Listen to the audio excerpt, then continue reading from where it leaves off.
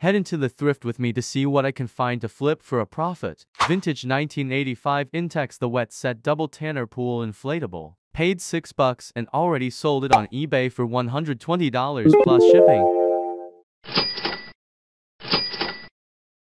The Lion King Broadway musical mug. Passed since sold comps were less than $10. Passed on this rock band drum set, wasn't sure if it worked. Passed on these golf club head covers since they were in rough shape. Picked up these vintage 90s red sand volleyball shorts. All yellow tags were 50% off, so I only paid $2 for these shorts.